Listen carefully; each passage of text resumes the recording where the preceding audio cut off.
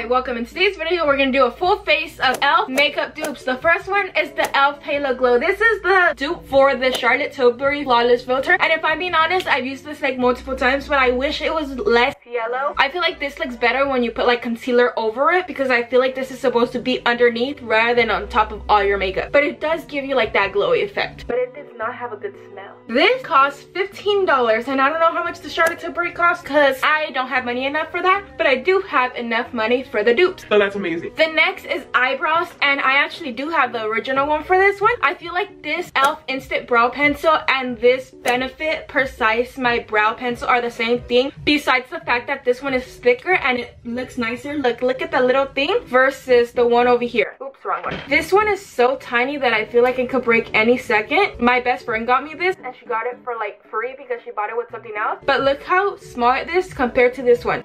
I like this one because it makes my brows look so nice. Plus it comes with a spoolie. This one comes with a spoolie too. But I just like this one because I can get like an orange one that can actually go for my brows, because considering I have very light hair, I need brow pencil that's good for like light hair. But this one's very good because it's smooth and it feels like very smooth. Like you don't have to actually press on it like the other one. The other one you have to like actually press on it. But this one you can do little swipes and it looks nice as well. The sad part is my spoolie did break on this one. So I'm gonna have to use the spoolie on this one instead, but it's fine. Look, my brows look so good. As somebody with no brow, I need to look for like a brow pencil that works nice with my eyebrow. This next one, it looks like it could be for a dupe for the Chanel bronzer. This is the e.l.f. Putty Bronzer in shade. Does that say Honey Drip? It only has the small name. Some of them have names underneath, but this one has the name on the side and you can't even see the name. But I'm just gonna try it out. I've tried this one out, but I've tried a purple one, but this one is like a very new one. As you can see, I'm just gonna use my beauty blender because I don't actually know how you're supposed to apply this. You know what?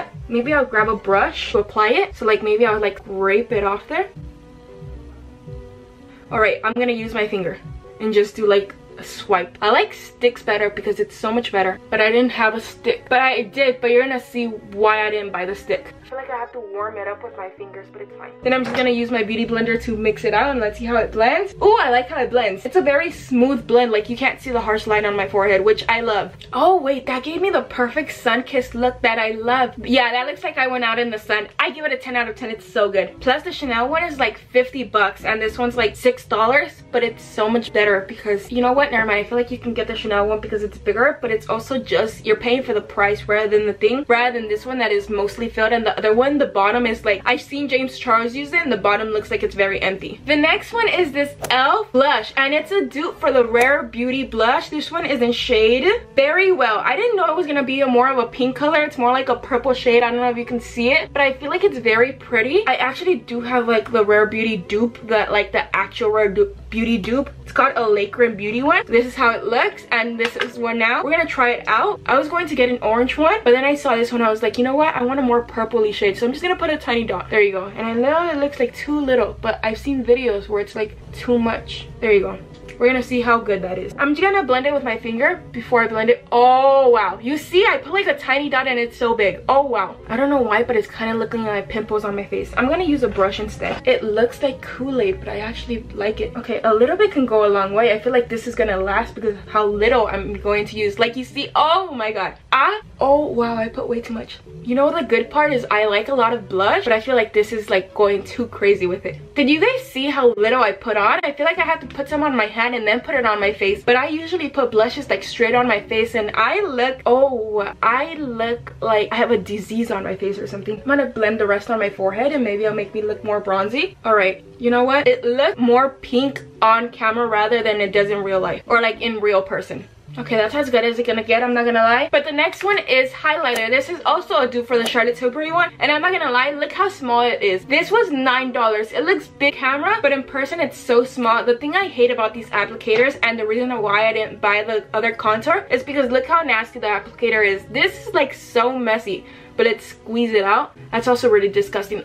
Did you guys hear the little poof it made? I'm just gonna put it on with my finger. I bought this in shade Tube Beauty Eliminator. That's what it says in the back. You can't, am I the only one that doesn't see that highlight?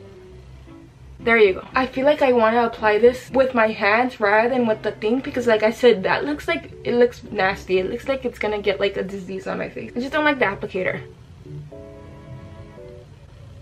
Alright, I don't know why I look like that. I'm just gonna blend it out with my brush, like mix it in with the blush, because for some reason, I don't know why, maybe it's the fact that it's more of a gold color. I feel like I look more glam than I do like soft, because my normal makeup is very soft. So this looks like it's very out. Not saying it's not good. It's cute. It's nice. It just feels like I need to blend and actually put some eyeshadow, but there's no eyeshadow here. Like this looks like a full beat for some reason. Don't know why. The next product, I'm going to curl my lashes before I show you what the next product is. This next product is the e.l.f. Lash and Roll. This is a dupe for the, let me see on my phone because I wrote it on my phone. This is a dupe for the Benefit Roller Lash Mascara, and I'm just gonna try it. This is how it looks. I have a Lash It Loud mascara, which looks like this. Give me 1 second. Let me look for it. The Lash It Loud one looks like this, and then the Lash and Roll looks like this. Not saying this is the dupe, this is just like the dupe, but I'm showing you it because it has kind of the same name. But let's see the bristles. Ooh, they're tiny bristles. I like it when a mascara has small bristles because it gets in every single lash. Oh wow, I feel like I can get in the corner lashes without needing to actually push it down there. Does it dry quickly? Let's see. I'm gonna curl my lashes after mascara because I always do that. And turns no, it did not dry too quickly. I'm gonna put another coat just so you can